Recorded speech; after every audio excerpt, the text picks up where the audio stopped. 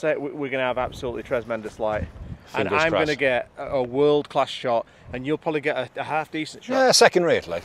Yeah. On this week's episode, we are back to the incredible adventures that myself and fototripper had in stunning Donegal.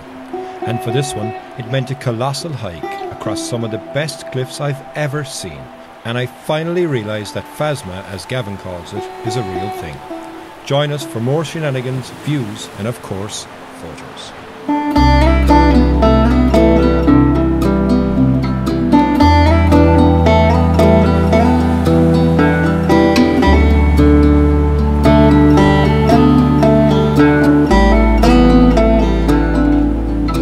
So, welcome back to the channel, welcome back to the vlog, and now we're joined by Mr. Bernard Geraghty, who said, let's go for a small walk.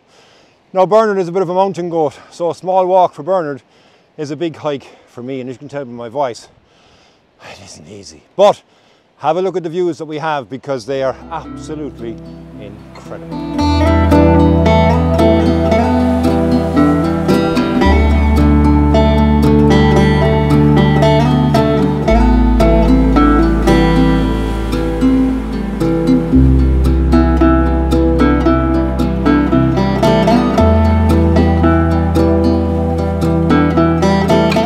In typical Bernard fashion, he said it's a very, very short hike.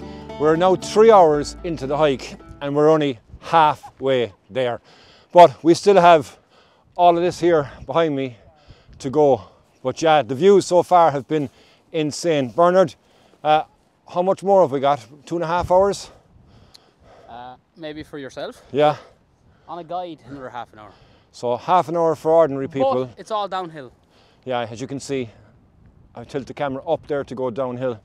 Yeah, but it's been amazing so far. The views along the way are insane, and I think if we look behind at the sky, it may kick off. Who knows? We'll see. But either which way, I think it's going to be stunning.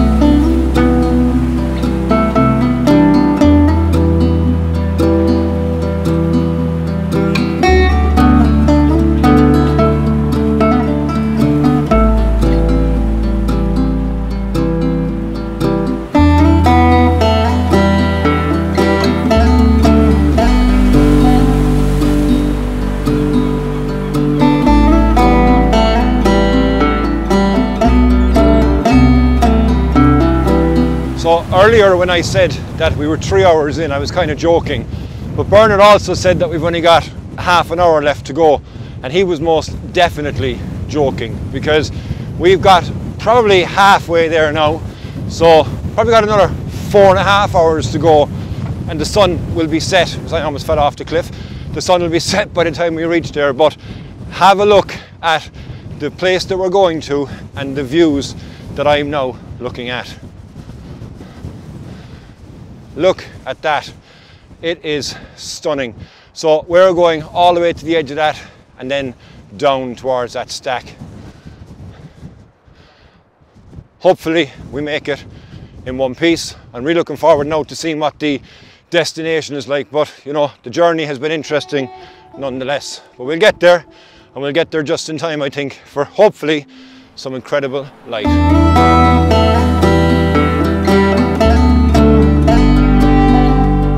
So tell me, Gavin, what you reckon about our 5.5 hour hike we've done so far? I thought it was 7. Well, it's from 5.5, I think, like, but Right. It feels like 7, I think, yeah. That's just one way as well, isn't it? Yes, yeah. Because like we have to go all the way back up there. So, you know, Bernard did say that it was all downhill. Yeah, he's full of it, that guy, isn't he? Was he talking about life, or was he talking about the way from here? 'Cause it is all downhill from here, like. So yeah, think of the views on the way. Oh, absolutely spectacular. We're going to get some juicy shots. I think if that blue stripe sticks around, Yeah, that stripe there, and then the sun sinks into it, right here. I reckon 1 hour before sunset, we're going to have absolutely tremendous light. And Fingers I'm going to crossed. get a world-class shot, and you'll probably get a half-decent shot. Yeah, second rate, like. Yeah. Yeah. Worthy of a book? We'll talk about that later. Okay, all right. Amanda, what you reckon? Is it fun? Yeah. That's good. I like it. So yeah, we're nearly there. We're just going down behind us here. I think Bernard, being the mountain goat, is gone. But yeah, we'll find him anyway in a moment. But it's been an amazing journey so far. Hopefully we get the light.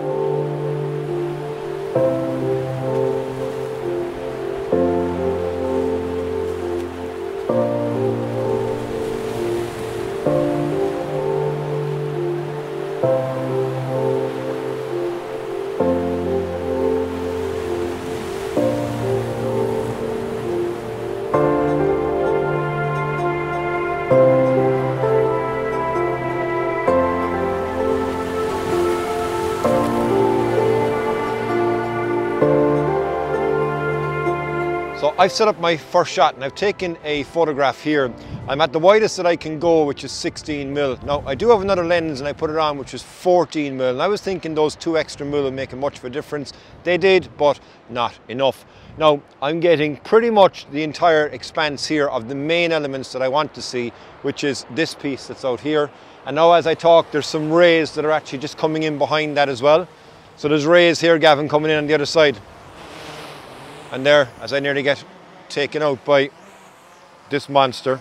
But with the first shot that I've taken, there's the monster. Look at that! So with the first shot that I've taken here, I think it's nice even though the sun is up. But what I'm also going to do is I'm going to throw on the polarizer and just see, can I get rid of any of the glare that I have in the water below.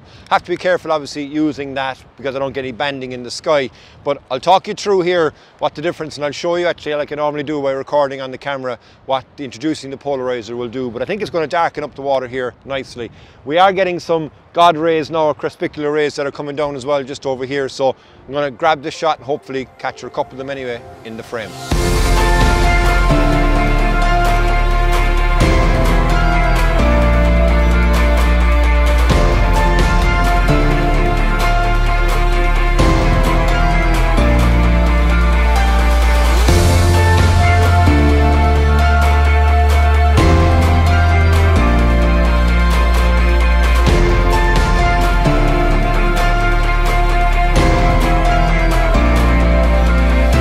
So if we look here in the back of the camera, what the camera sees, as you can see here, I'm getting this element here, which is the outside of the cove, coming all the way back in here and then over to the other headland. So we got this here, you got a stack that's just below me, then this one, then this one.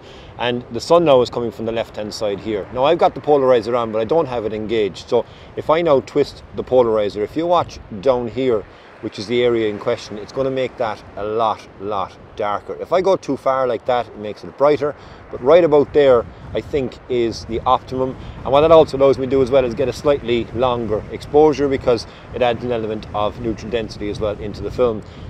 Also, if I turn it the other way, I can actually change the sky, and you can see the sky in the top right hand corner here going bright and then dark again. So you just be careful in relation to that, because if you have that and you're not balancing it right, you can end up then with one side of your image totally different color to the other. Now obviously with the sun that's coming from here as well, it's a completely different scene, but I'll give you a look at the shot without the polarizer and I'll give you a look at the shot with the polarizer, and then hopefully we'll see that light will start to dip down here, not be as harsh as well, and give us a nice glow onto the face in front of us. But for now I'll give you a look at this anyway, and then yeah, we'll check in again once the light changes.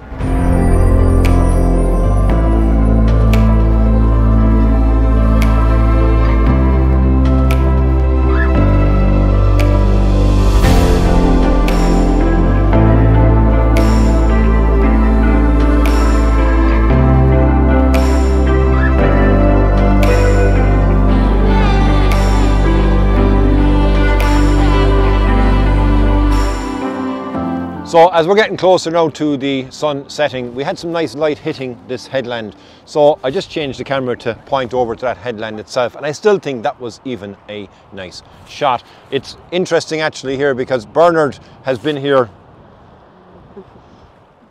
Bernard was here, but he's a bit camera shy there, which is unusual. But yeah, Bernard has been here before and he's gotten some great conditions and great light. So hopefully we get now rewarded as well. We're not long, probably 45 minutes I'd say until we get the best of the light, But yeah, it'll be interesting to see how it goes anyway. It's good fun here with the guys. There's some good laughs. Gavin is entertaining everybody, so you know that's what he does best, I suppose. But Bernard now is trying to give him a run for his money. All right, if you want to see some good skits, you have to check out Gavin's video from here.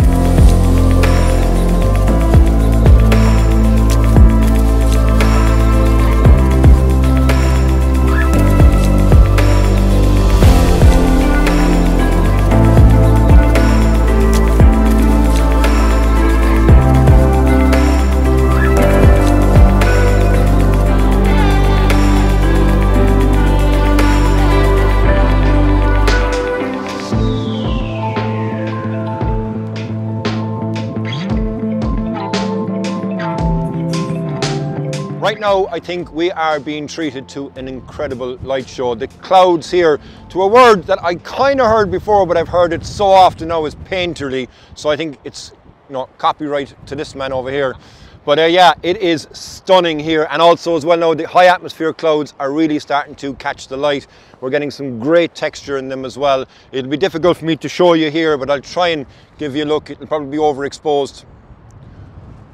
You can kind of see it here if I make me darker, but yeah, it is incredible. So far, so good. Let's see now how everything transpires. We're going to hang out for sunset, obviously, of course, and I think we're going to hang out as well a bit after that for a blue hour, because we'll get some beautiful long exposure shots as well here. I've taken a mixture of quick shots. We got a sun star when the sun was just dipping over here as well on one of the headlands, and I've done a couple of long exposures as well. But yeah, wow, what a spot. The light is brilliant, and I think it's even going to get better.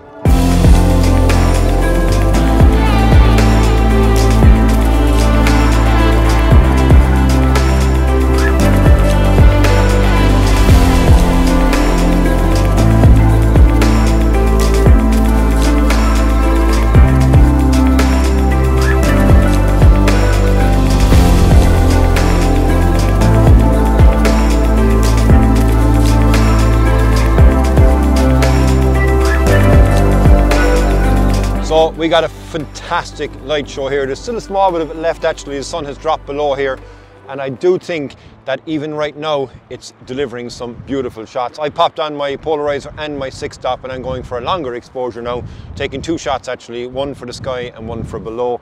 But absolutely incredible. Just look around me here. It is insane, this entire area. So yeah, I think we're going to finish up anyway here rather soon enough, because we have that 6-hour hike that we took to get here to get back. But yeah, absolutely epic spot and great crack as well with the lads. Great to have Bernard as well now to join into the fun and games that we had here as well today.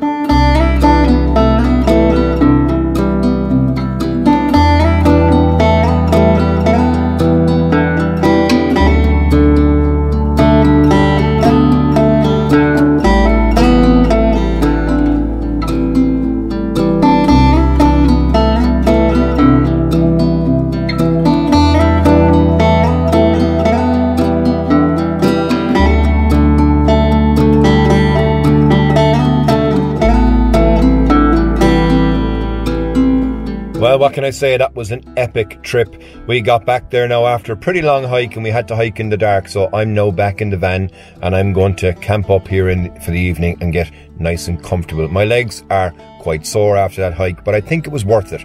We had some incredible conditions, and we also had phenomenal subjects as well to photograph, and the crack that we had amongst the lads actually was great. They're all off there now going back to their place, and I've got the advantage with the van is I can stay here. I might get up in the morning, I'll see, for sunrise, but I really don't think I actually will. I'm going to need the time to recover after that epic hike to that epic location and epic conditions. So thank you very much as always for watching this episode. I hope you enjoyed coming along on the adventure with me. If it's your first time on the channel, I'd really appreciate if you hit the subscribe button, give me a like, give me a comment, and if you want to watch some more episodes, I'd recommend this video here. And until the next time, Slán go fóill.